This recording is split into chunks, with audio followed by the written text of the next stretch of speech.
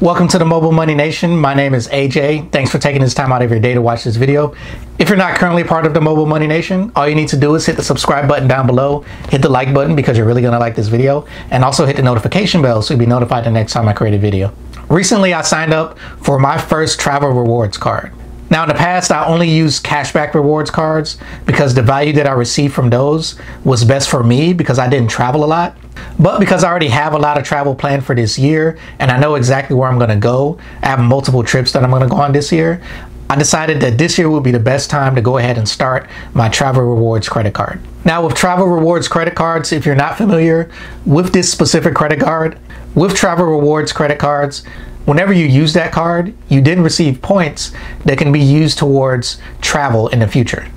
And typically, when you use those points for travel, you get more points than you would if you actually receive cash back. So the specific travel rewards card that I'm going to talk about today is the Chase Sapphire Preferred. Now, this is one of the best travel rewards cards that you can get. And if you search the internet, this is a card that many people recommend. And I've known about it for a couple years, but because I didn't do a lot of flying outside of work or a lot of traveling where I needed to get a hotel, I didn't feel that I needed it at the time. But this year is different. I have a lot of travel planned. And so I'm going to take advantage of the bonus that you receive once you sign up for a travel rewards card. And the bonus is where you get the biggest benefit.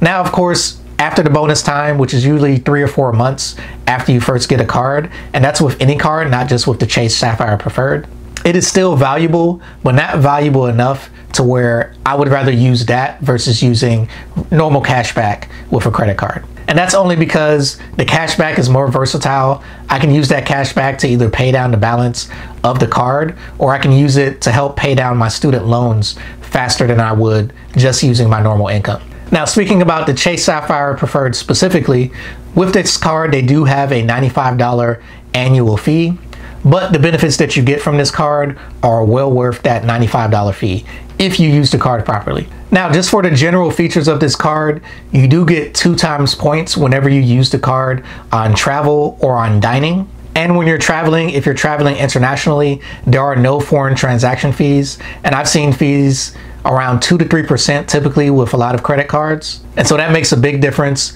when you're traveling and you don't have that additional fee on top of whatever you're purchasing if you want to buy souvenirs or buy food when you're traveling. And there are also general benefits that you can get from any credit card, trip cancellation, rental waivers, so that you actually get insurance through your credit card instead of the insurance that the rental car provider may provide. And so those benefits aren't a big deal for this card specifically. That's general benefit that you'll receive from many credit cards. You only get 1 cent per dollar spent for anything that's not traveling or dining. So that 2 times points is really 2 cents per dollar. And so that means even if you don't use the points towards travel, you can actually get cash back like you would with a normal cashback card, but it's only at a rate of 1%. Now, here's where the biggest benefit comes. If instead of using those points to get cash back, you use them to pay for travel, then you actually get a 25% bonus, and every point is worth 1.25 points. So that essentially makes it a 1.25% cashback card when you actually use those points towards travel through the Chase Rewards program. And when you use that card specifically when you make travel and dining purchases, then it essentially makes those points worth 2.5 points because you're getting 1.25 for every point, and you're getting 2 points whenever you use it for dining or travel. Now, the main feature and the main reason you would want to sign up for the Chase Sapphire Preferred card is for the sign up bonus. So right now, you get a 60,000 point sign up bonus after you spend $4,000 within the first 3 months of signing up for the card. And that's in addition to the actual points that you receive for spending the $4,000. So of course, if the points that you receive, you only receive 1 point per dollar, then you're gonna get 4,000 points. But if you spend that whole 4,000 on travel and dining, then you can get up to 8,000 points. So it's probably gonna be somewhere in the middle between maybe about 4,000 or 5,000, depending on what you actually spend that $4,000 on. And so unless you have $4,000 worth of travel and dining that you know that you're already going to spend within this next 3-month period, then you want to use that card on normal expenses. So things like your groceries, maybe your bills if you have the option to use your credit card to pay the bills. You can also use it for gas. Pretty much anything that you would normally have to spend your money on within that 3-month period that you sign up for the card, make sure it adds up to $4,000 before you even sign up for the card to make sure that you get that bonus within that 3-month period. So in this video, I'm going to specifically talk about my plan for making sure I spend the $4,000 within this 3-month period. And if you're signing up for a card to get that bonus, you definitely want to have a plan before you even sign up for the card. And because you're only spending $4,000 to get that 60,000 point bonus, plus another 4 to maybe 8,000 points just for that $4,000 worth of spending, this means that the cash back percentage that you're receiving is significantly increased because of that bonus. So only considering the 60,000 points and the $4,000 spent, so you're essentially getting 16 to 17 cents per dollar, or 16 to 17% cash back on the money that you're spending within that period. And because you're getting a bonus, if you use those points towards travel, you're getting a 0.25% boost on every single point. That makes it a 20 to 21.25% or points per dollar that you're receiving for those points within that time period. So that's a significant difference, and that's what makes these bonuses so attractive for people who are really into that travel rewards credit card usage. And so to make sure that I get that 16% or 20% cash back that I can then use towards travel, this is my 3-month plan to ensure that I spend the $4,000 while only spending money that I already plan to spend anyway. So the first item or items over the next 3 months is our cell phone bill. So I'm part of a family plan with Verizon Wireless, and with that plan, our bill is typically around $300. So that means I'll pay that bill 3 times within the next 3 months, which will bring me up to $900 of spending just on the cell phone bill that we're already going to pay anyway. The next major item is that I'm traveling for a wedding, so I'm going to have to fly out. I'm going to have to get either a hotel or an Airbnb, and we're also going to have to buy food while we're out there as well. So for the 2 flights, that's going to cost us about $350 each, so a total of $700. And then for where we're going to stay, I'm estimating that it's going to cost about $200 for the time period that we're going to be staying in the area, as well as another $200 to spend on food. And so for that trip alone, I'm estimating that that cost will be about $1,300. The next trip I plan to go on in the next 3 months, or that I will be paying for, is the Financial Freedom Summit. The Financial Freedom Summit is an event. It's actually the first annual event where people can go and learn more about how to take care of their finances, how to get out of debt, and how to properly invest for their future so that they can be financially independent. And if you follow other YouTubers or bloggers in the financial independence retire early community, many of them will actually be at this event. Some of them will be learning, some of them will be teaching, and so I personally will be there as well. And if you'd like to go to that event, I'll have a link in the description to where you can actually sign up to buy a ticket and go to that event. And I expect the cost of that flight to be around $300. Now on this trip specifically, either the Airbnb or the hotel combined, it'll probably cost me about $400. That's my estimation. And then I'll probably spend about another $100 on food while I'm there. So this trip total for the Financial Freedom Summit will be about $800. Now I do have another trip planned at the end of the year, but with this bonus, this may actually make it free for me when I go on that trip, or at least the flight and maybe the hotel, but we'll see. And so as you can see, the total that I have currently is not $4,000 yet. It's only $3,000. Now, in order to get the other $1,000 to make this bonus, I actually have my car insurance coming up towards the end of April. And with that car insurance, we normally pay the 6 months in advance. That way we can pay less on our insurance.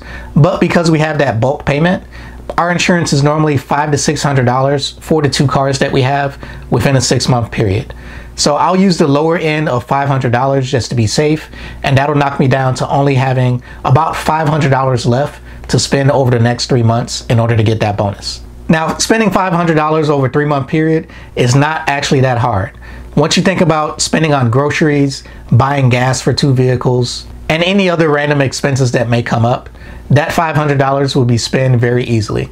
With an estimation of just $100 a month on groceries, which is actually pretty low, that would be $300. And then spending about $50 a week on gas between 2 cars, that's $200 just in 1 month. And so I'll definitely spend $200 on gas, even if I drive less than I normally do within that 3-month period. So I will definitely hit that $4,000 mark, and I will get the 60,000 bonus points with the Chase Sapphire preferred card. But if for some reason the estimates that I've made above are actually lower than expected, then I could always buy a gift card, maybe at the grocery store, or buy a gift card for gas, things that I'm going to spend money on in the future anyway, in order to make sure I get that bonus. But I don't expect that I'll have to do that. I only need to pay for the trips that I'm going to go on, as well as my insurance, the 6 months, as well as my normal grocery shopping and purchasing gas from week to week. And so once I have that 60,000 bonus points, that is essentially worth, once you count the 1.25% that you get for using towards travel, that is essentially $750 that I can use towards flights or hotels through Chase's reward system. Now, if I don't actually use it for travel, then that 60,000 points is only worth $600, which I can then take as cashback, as you would with a normal cashback credit card. So it is still actually pretty versatile. In the past, I only thought you could use it for travel rewards, which is another reason why I didn't really want to sign up for it. But even with the 1% cashback that you would get just for the normal points, I use the Citi Double Cash card, which actually gives me 2% cashback. So if I'm not actually using it for travel, then the Citi Double Cash card, or many other cards that may give you 1.5% or maybe 2% cashback, those would actually be better options for you. Now, other things that I could use my credit card for to make sure I get to that $4,000 minimum in order to get the bonus points is that my light bill is actually one option where I can actually use my credit card. Now, depending on where you live, that may not be an option, or depending on your provider, but I can also pay my internet bill. And in some places, you may actually be able to pay your mortgage or your rent with your credit card. So if that's an option for you, then that's something that can easily be covered within a 3-month period. But no matter what your situation is, make sure you have a plan for how you're going to spend the money that you need to get the bonus for the travel rewards card that you're signing up for. Because if you don't get that bonus, then it's not really worth it as much, because you could just use a regular cashback card and you're getting essentially about the same amount of cashback that you would for a normal cashback card versus using a travel rewards card. So if you use travel rewards cards, make sure you leave a comment in the description to talk about maybe the specific card that you use, or maybe the best benefit that you've received from using the travel card. Maybe there's a specific trip or a specific event that if you didn't have those bonus points, maybe you wouldn't have been able to make that trip. So talk about that in the comment section. Now, I will have a blog post that will go into more detail about the plans that I made for this. So if you want to see it written out, make sure you check out my blog at ajmobilemoney.com/blog, and that should pop up. But thanks for watching this video. If you're not already a part of the Mobile Money Nation, all you need to do is subscribe by hitting the subscribe button down below. Hit the like button because you really like this video, and also hit the notification bell so you'll be notified the next time I create a video. Again, thanks for watching. Have a great day.